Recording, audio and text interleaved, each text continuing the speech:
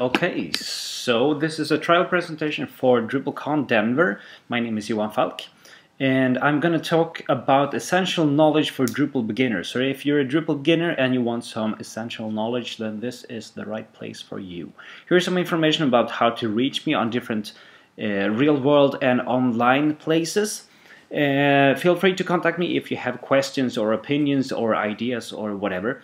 After this talk. If you have comments during the talk, then please, I would suggest saving them for the end of the presentation, because I'm going to go on in a pretty high speed. Here we go. This presentation will be a quest for you to find the knowledge that you need to survive and find your way in the Drupal universe. So bring out your sword and your boots and your lantern and things that you need, probably a rope and things as well, because we are going out. We will go on 5 sub-quests. The first one will be understanding Drupal from a perspective, what this Drupal thing is about.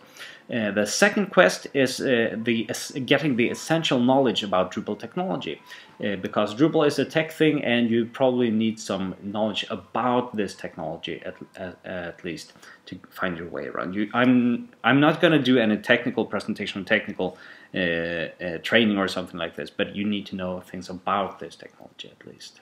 Third quest is about the Drupal community, the thing that is, I would say, at the heart of this Drupal thing. I'm going to talk a bit about that, and we need to know what this thing is about.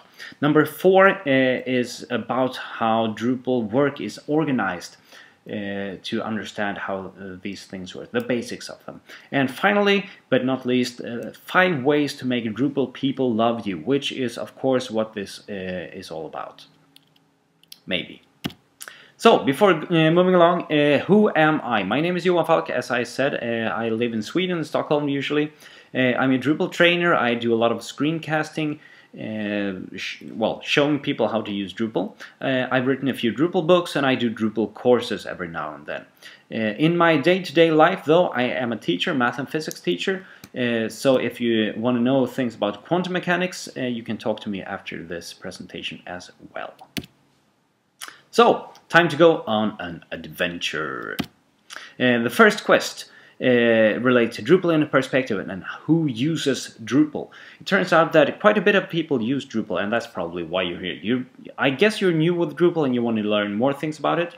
And, quite a few people feel like you. If you look at the, say, top million websites or so on the internet, then you'll find that 2% of these are using Drupal as their backend to do the to present content to people, which is kind of interesting. Like quite a few websites, and these range from small hobbyist websites and churches and societies and things to big, really big high traffic sites on the web. And all of these can use Drupal, and I'm going to show you a few examples of sites using Drupal for different goals.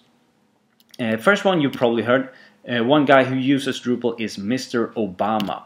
Here is his website. He uses this one to tell the people of America about things he finds important. It's kind of his blog.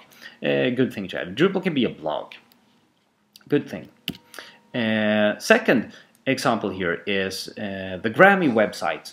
They switched to Drupal a few years ago, and that was the first year the website actually sustained the traffic from the live gala where they give out the Grammy Awards. This is another way of getting, using a website and using Drupal to push a lot of information and content out to a lot of users. So it's kind of one-way communication compared to the last website, the Obama website, the White House website. This one has a lot of media and things on it. So Drupal can be used for that as well. Here's another example. The Economist, one of the, I think, best news magazines in the world. They switched to Drupal to get more interactivity on the site. They have a lot of content that they push and publish to people in general, but they switched to Drupal to get more interactivity. They wanted to have better options, better possibilities for people to comment on the website and contact people and discuss and do things. So they switched to Drupal, and Drupal is very good for that. Drupal started off as a community software for people to discuss. So This is one of Drupal's big things, making people interact with each other. And that's also the case for this website. This is Twitter, Twitter developers using Drupal. They use it as kind of internal tool, but also external tool for people to connect, Twitter developer to connect with each other and discuss and share ideas and things. So this is primarily discussing with each other, not pushing content from one publisher to a lot of people. Drupal is good for that as well. Twitter are kind of a techie company, you would say, so they kind of know what they do, and they find Drupal a good choice for their business. Here's another example. This is IKEA. I come from Sweden, so I would like to talk about IKEA a bit. This is a community site they have that is run on Drupal. And well, yeah, this is another example of people communicating, talking with each other, the members of the site building up the content, and well, highly interactive site. Drupal is very good for that. Then, of course, after all these examples, you are of course interested in why. Why do people use Drupal? Well, the most important factor in this, I think, is that Drupal is flexible. You can build most any website you want with Drupal. You can have it for your personal blog like Mr. Obama. You can have it for a big community site like IKEA. You can have it like a media site. You can have online stores, you can have online booking sites and whatnot. Drupal can do most of the things for you, and that's kind of great. Drupal is flexible, and that also means that you're not stuck with one solution. If you buy into a community website software and build a site, and later on you realize that, hey, I need a web shop as well, you don't have to regret if you choose Drupal, because you can do that with Drupal as well, and that's kind of good. Number two, Drupal gives short time to market. When you build a Drupal website, the normal way of doing it is that you download something called Drupal core, the Drupal standard installation, and then you add what's called modules that extend this functionality, and you can rapidly use these modules to build the product that you want, the end product that you need as your website. And that means you spend less time on development and more time on actually doing good stuff. And that's of course good. Short time to market is one of the really good things with Drupal. Now if you, well, never mind, we're gonna go north and west and south here, and then we go west. And then we find that Drupal is an open source. Drupal is licensed under what's called open source, which for most people mean that Drupal is free. And that's true in more than one way. Drupal is free, so you can download the Drupal software and Drupal modules and Drupal themes, which I'm going to talk about later, for free. You don't have to pay a penny to start using it, and that's kind of awesome. And that means that you can experiment and do a lot of things, and you don't need to spend money on licensing. And there's a low threshold in that way, and that's great. But even more important is that Drupal is free, as in free speech. You're free to do a lot of things with the Drupal software.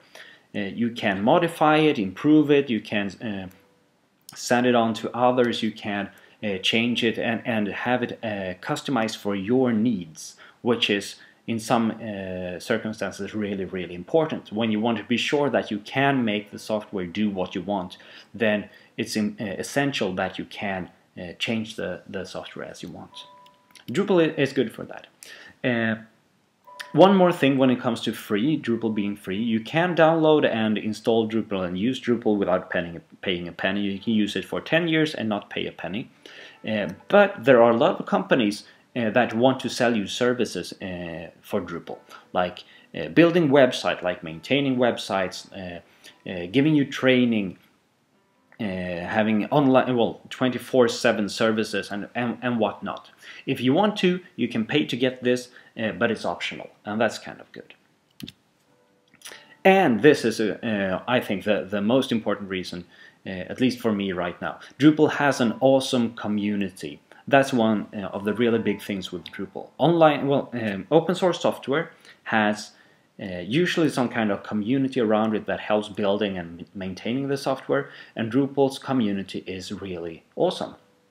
It has been remarked several times that Drupal's community is big and it's very lively. It has a lot of good people, good ideas, and a good spirit in the community. And this is essential in many different ways. You can't compare this community to the traditional software company.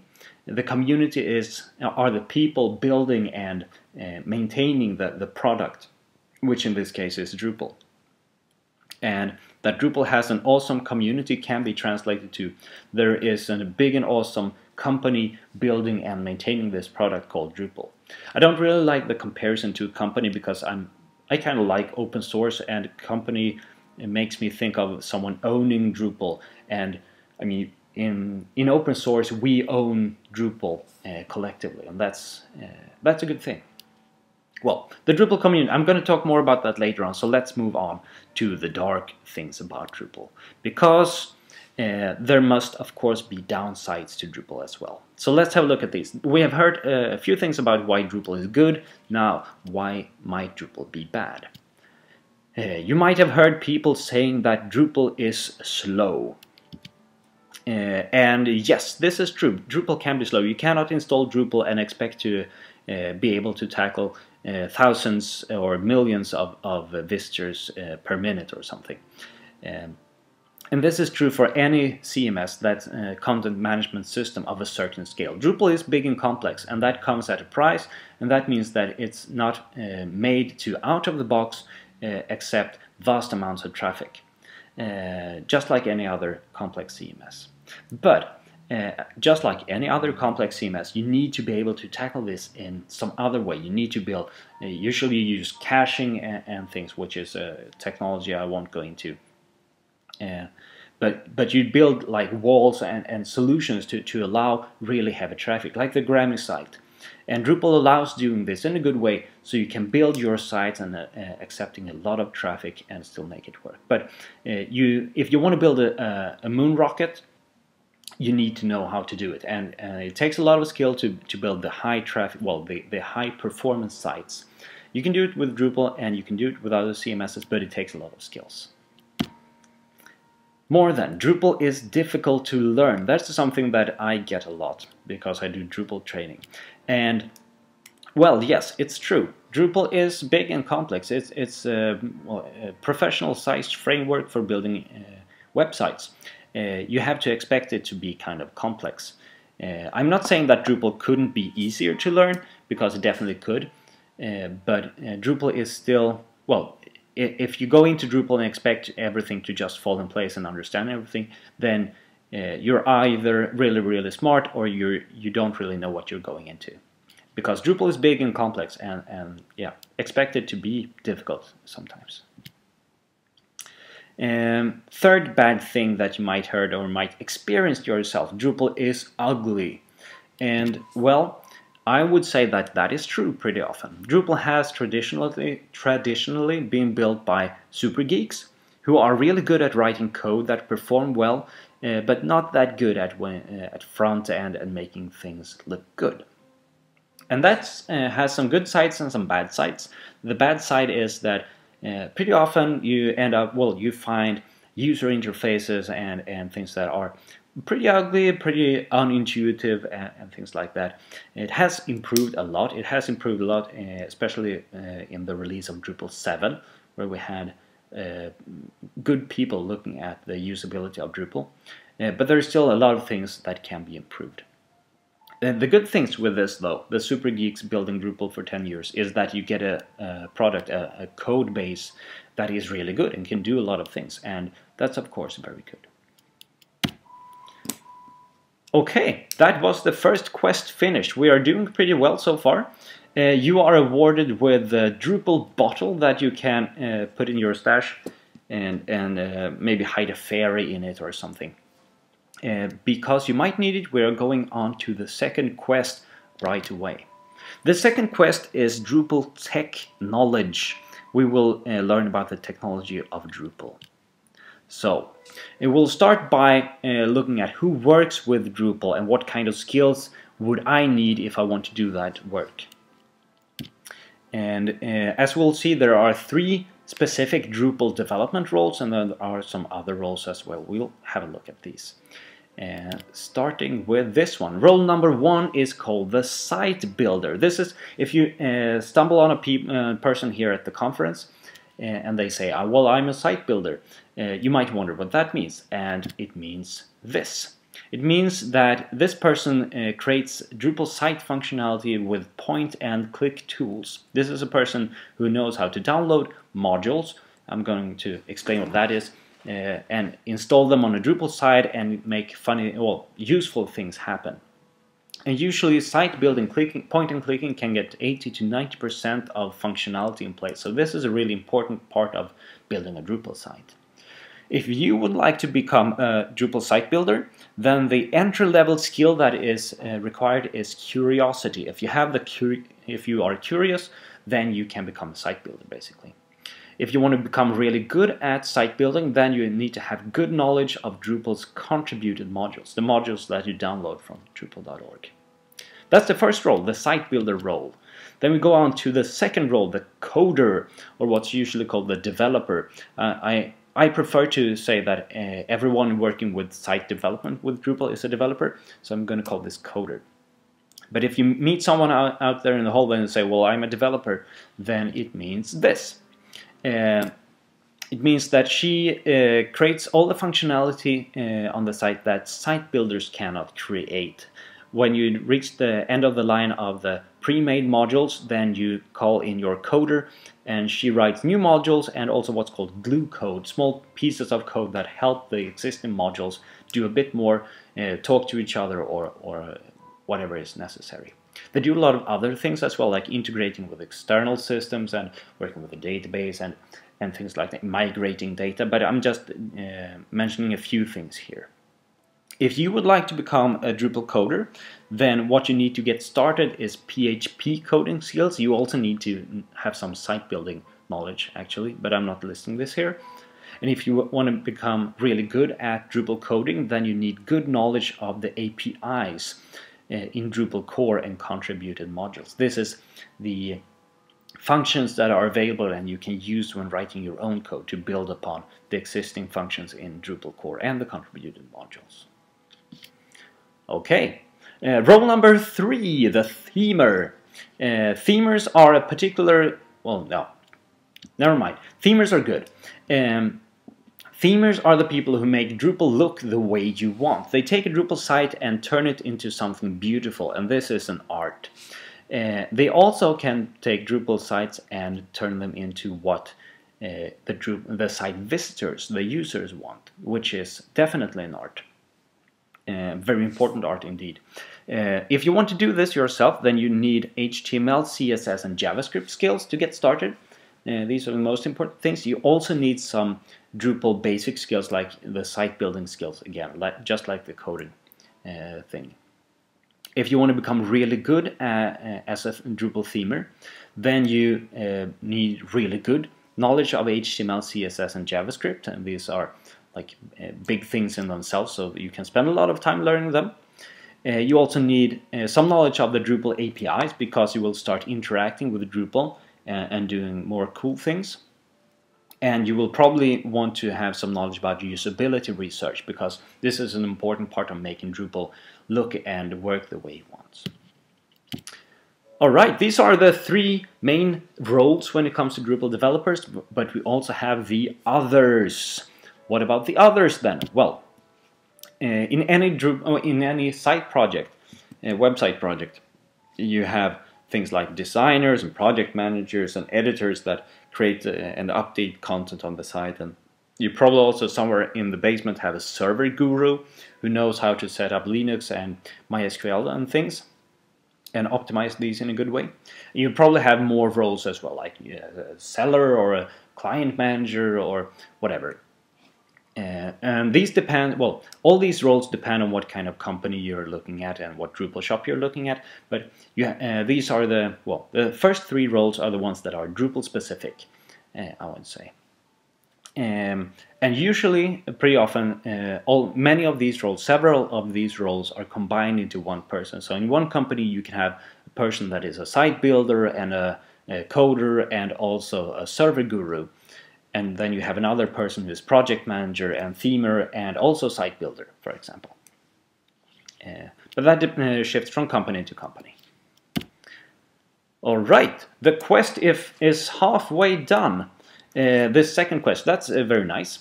And you are awarded with a bug squashing hammer. Very nice. This is, of course, well, you kind of find a treasure chest and open it up and you find this bug squashing hammer. And this will become useful, I think, in the future when we move on with our quest. Because the second part of this second quest is looking at some Drupal lingo, talking to Drupal geeks so you can understand what they say. And this will be some words that I describe to you, and you have to study them, and then they appear in a test somewhere, and hopefully you get 80% right and you then pass the test. Anyways, you will hear the word core. Usually you say Drupal core or just core. By this, people mean the things included in default Drupal. When you download Drupal from Drupal.org, you get Drupal core. Okay. Second thing is contrib module or contributed module. These are modules that you download from Drupal.org and use on your Drupal site, add to Drupal core to create site functionality. Add or change site functionality, so you can have new stuff happening on your site when you install new modules. That's kind of nice. Then the third term here that is important is theme. A theme is the thing that a themer does, and a theme decides and governs the look and feel of a Drupal site. And that is, as I said, an art in itself, an important art. Okay, moving along. Here are 3 more words. The most peculiar one is node. And usually, well, in Drupal 7 we kind of excluded the word node and we talk about content instead, but you still see the word node every now and then, and you will definitely hear people saying it. A node is a piece of content on your Drupal site that has its own page. And that's kind of the long and short of it. We can talk about this for a few hours, but I'm going to stop there. You will probably hear people talking about content types as well if you go into the Drupal world. A content type is nothing more fancy than a template used for creating content. Kind of useful, good thing to have when you have different types of content. You will also hear people talk about fields, especially now with Drupal 7 and things. Fields are kind of hot. Fields are information containers to have in these content types. So you can have them for uploading images or adding text or titles or author or something to a piece of content. These are used on content types and on more things. And I'm going to say a few words about this more things, because one term that you will hear maybe is the entity. This is the most esoteric of all the terms I'm going to talk about. When entities were introduced in Drupal, I think they were first called thingies. So if you want to impress Drupal people, you can talk about thingies instead of entities, and they will think that you're really cool. This is a new big thing in Drupal 7, and this is a unified way of managing content and users and comments and a number of other things on your website. So they work together in a neat way. You don't need to learn the technicalities of this, but if people talk about entities, translate that into thingies and you will get along fine. Okay, and with that, the second quest is completed. You are awarded with a treasure chest that contains the Drupal phrase book. Isn't that amazing? I want you to put this in your pocket right away, because we're going to quest number 3.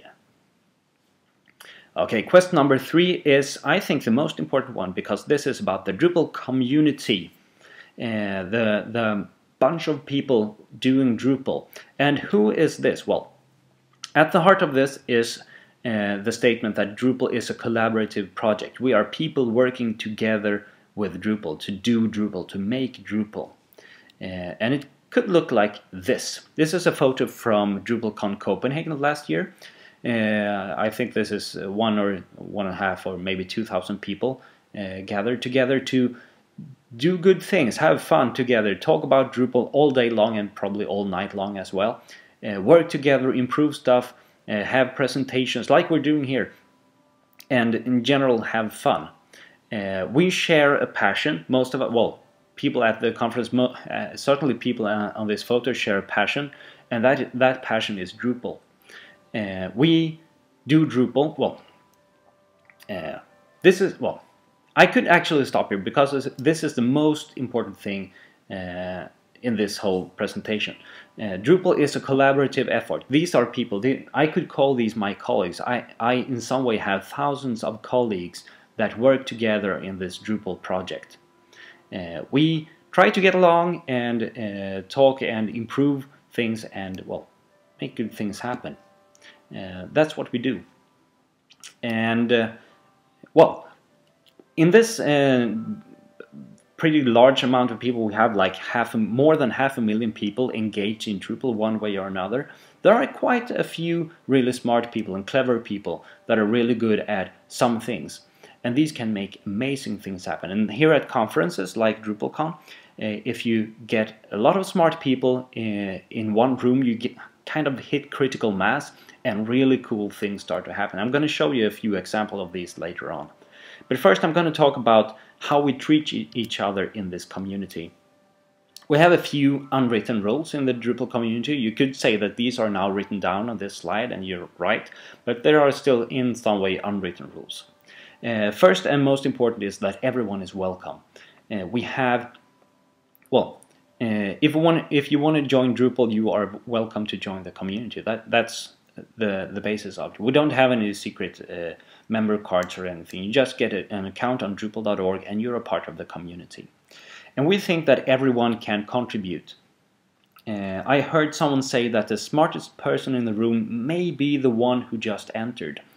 And I think in this room, the people listening to this presentation, there are a lot of people new to Drupal, and I think a few of these people will become really, really awesome contributors to the Drupal project. You will do things that I could never do with Drupal, and that's fantastic. That's the way it should be, and we should be welcoming to new people, because if we aren't, we're going to miss a lot of good opportunities to make awesome things happening.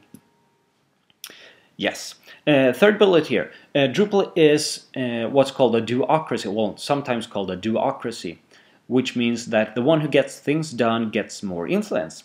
In this kind of loosely organized project, there are a lot of things that are just waiting to be done. And if someone comes around and actually do these things, he or she will be recognized for that and have more influence. People will listen more to this person when he or she talks about the subject. If you're interested in more things when it comes to written and unwritten rules about Drupal, I recommend going to drupal.org/DCOC and look at the Drupal Code of Conduct, which is really interesting. Alright, so if you want to get engaged, if you feel that you might be this person who will eventually make really awesome things happen with Drupal, then I recommend getting engaged in the community by going to Drupal conferences. If you're at a Drupal conference right now, then I congratulate you. You have done the right thing. These are organized twice every year, one in Europe, one in North America, and they're talking about starting up one more that will alternate between Asia and South America, but we'll see about that. If you don't want to wait for these international DrupalCons, you can go to a local Drupal meetup.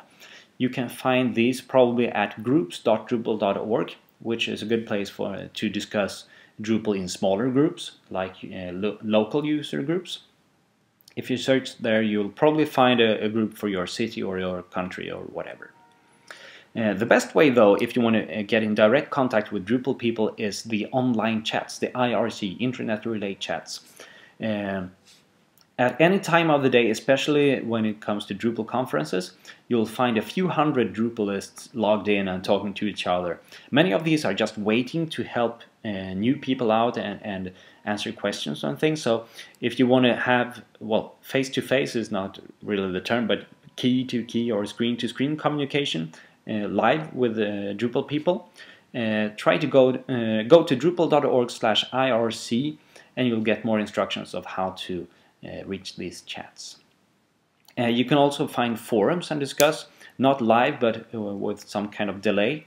And groups.drupal.org again is a good place to start. If you have a particular interest with Drupal, then chances are that you will find a group for just this interest at groups.drupal.org. If you want to find more ways to get involved, then drupal.org/contribute is a good place to start. And I think this is it. This is the end of the third quest, which means we are awarded something. Yes, this is the helmet that will protect us in future adventures. This is, by the way, an example of what could happen if you take a number of really smart people in a room and make them work together and come up with ideas. Then you'll end up with like Drupal hats. And we'll see here, we also have Drupal socks, here portrayed as the boots that we can put in our inventory and use to walk very far or very fast on this adventure.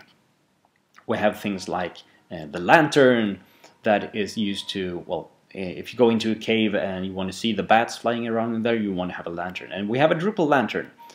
And here's the most crazy thing probably, the Drupal armor that will protect you against evil monsters.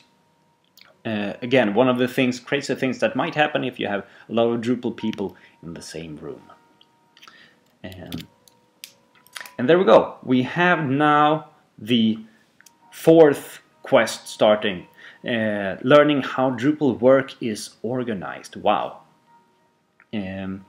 This is, of course, a pretty interesting question. We have 500,000 people engaged in Drupal one way or another. How the heck do you get these people to work together in a good way?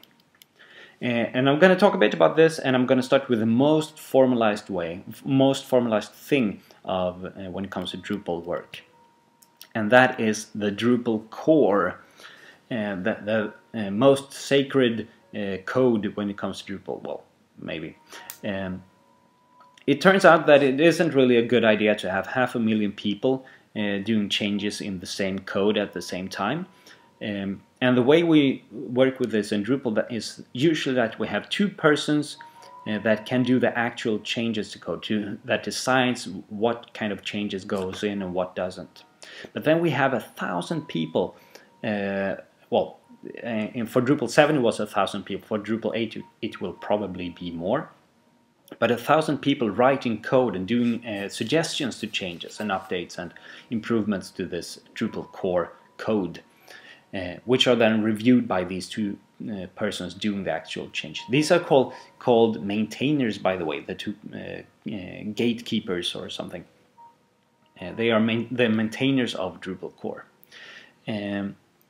And we have 1,000 people helping these out, writing code and suggesting stuff, and even more people discussing changes and improvements in what's called issue queues. And Drupal core has its issue queue where people discuss, and I don't know how many people, but I know there are many thousands of people commenting and suggesting things there. And these suggestions eventually lead up to patches that are called, these are changes to the code, which are then discussed and improved and discussed and improved, and eventually they go into Drupal core, and eventually we have Drupal 8 coming out. Some of these changes, it's pretty good to know, when there are large changes, they are nowadays collected in what's called initiatives. And these initiatives, we have like 7 or something initiatives for Drupal 8, and these are then coordinated by an initiative lead that in turn has a lot of people working together and doing these improvements before they are reviewed and then taken into Drupal core. Big thing. A lot of talk about Drupal core. Let's talk about release cycles. Yes. I started talking about Drupal 8, and that's kind of crazy. Hey, we have Drupal 7 here. What's Drupal 8? Should I wait with Drupal until Drupal 8? No, you shouldn't. When will Drupal 8 be released is a pretty common question, and the correct answer to that is that Drupal 8 is ready when it's ready. I heard someone said that Drupal 8 will be released about 18 months after Drupal 7's plateau of productivity, which means that when Drupal 7, well, the modules for Drupal 7 are not no longer an avalanche, but kind of have leveled out and are stable and, well, we have found the way to work with Drupal 7, then 1.5 years later Drupal 8 should be released. Some people say that this might be end of 2013. My own guess is first half of 2014, but we'll see about that. And the baseline, the bottom line is that Drupal 8 is ready when it's ready, and it will take some time. It might be good to mention that the Drupal community supports the two most recent releases of Drupal. We have security updates and things. So right now we have security updates for Drupal 7 and Drupal 6, and when Drupal 8 comes out, we'll have updates for Drupal 8 and Drupal 7. And Drupal 6 will officially no longer be supported. Wow. That was Drupal core then. What about the rest of Drupal, which is kind of the big part of Drupal, all the modules, all the themes and things that you can download? Well, this is much more loosely controlled. As it turns out, anyone can start a sandbox project at Drupal.org. Anyone is allowed to write their own module, do their own theme, and upload to Drupal.org. But these will be contained in what's called sandboxes. So you work on them, you start on your own, and then you can add your co-maintainers and things, that people who help you out and do changes in the code. But these are contained in sandboxes, so they're kind of flagged to say that this is unofficial, we don't really know the quality of this. But anyone is allowed to contribute and create their own stuff. If you want to have your sandbox turned into a real project, a real module, or a real theme, then you'll need to have gone through, have gotten some kind of driver's license. You should have applied for this permission to turn sandboxes into full projects, and your code is then reviewed, and someone says that, yeah, this person seems to know what he or she is doing, so this is fine. Or they could say, well, you should read up on these security standards that we have, or this kind of API that, well, never mind. Eventually you get this driver license, and you can promote your sandbox projects into full projects and create releases and things. And you want to have co-maintainers that help you maintain your modules and help working the issue queue and do things. Never mind. Enough about contrib projects. And here's a good point. We have no official certification in the Drupal world. You will not find an official paper saying I'm a certified Drupal developer. And if you find that paper, I can tell you right now that you should not take it too seriously, because there is no official certification. There's been quite a bit of a discussion about this, and there certainly are positive effects of having certification, like credibility is a good thing. On the other hand, there are people who think that certification will harm the Drupal community, because people will start focusing more on the certification skills and things you need to do to become certified, and focus less on the things we do to make the community better. And I'm one of the people who thinks that certification might actually be bad, and we could probably talk a bit more about this afterwards, but I'm going to move on now on this fourth quest, which I think has ended. Yes, fourth quest is completed, and we get the stamina potion. Very nice. We'll need this because we have a long journey so far, and we're about to go into the final quest. Are you ready? I'm gonna take that as a yes, and I am moving on. Last quest, but probably most important one: 5 ways to make Drupal people love you. Of course, you feel now that Drupal is the greatest thing that has happened since sliced bread, and you want to become a part of this community and use Drupal. And of course, you also want Drupal people to love you, because you feel that that is the right way. You might think I'm strange, and I'm strange. Never mind. First way of getting Drupal people to like you is to say thank you. A lot of people only get feedback when things doesn't work, and things break down, or it's difficult to understand. If you also give feedback when things work as they should, when people do good things like creating Drupal in the first place, or doing good documentations or module or whatever, say thank you. People will notice you and think that you're a good person. Number 2 of the things you can do to make Drupal people love you. Take care of easy issues in the issue queues. The big modules in Drupal have like huge issue queues. And a lot of the issues there are people saying, I don't know how to install this, or I don't know how to get started, or I did this and I don't know really what happened, things like that. If you have used Drupal a little while, then you can go into an issue queue and you will find that many of the issues there are things that you can actually answer, the issues that you can solve. And if you do that, the module maintainers will notice that you're doing good stuff in the issue queue, and they will be grateful to you. And eventually, they might start loving you. Number 3 of the things you can do to make Drupal people love you: improve documentation. There's always room for improving documentation. Drupal has a big community maintained wiki of documentation. You'll find it at drupal.org/documentation. And if you help documenting a module that you downloaded, or help documenting something that you just did and would like to show others, or you find a documentation page and that needs improving, go to the online documentation wiki and improve stuff. People will appreciate it. Number 4 of the things you can do is simply help others. This is my favorite, my personal favorite. It's pretty easy, you might think, and it is. And if you help others with questions they have, or problems, or things they get stuck on, or whatever, then the person you're helping will definitely be grateful. But there will also be other people around who see that you are helping others, and people in general will start respecting is the wrong word, because people, well, they hopefully respect you anyway, but they will acknowledge you and know that this person, this guy or girl, seems to be a really nice fellow, and I want to help that person sometime in the future when he or she gets a problem. Finally, if you want to be a hero, true hero, then you can visit what's called the core office hours. This is a really good way of getting involved in Drupal core if you're a newbie and want to help in some way. You installed Drupal a few times and clicked around, but you really don't need to be an expert. If you want to get engaged in Drupal core, which can be really easy and you will be appreciated for it, then the core office hours is a really good place to start. Follow the link here if you want to try it out. Twice a week it happens online, and yeah.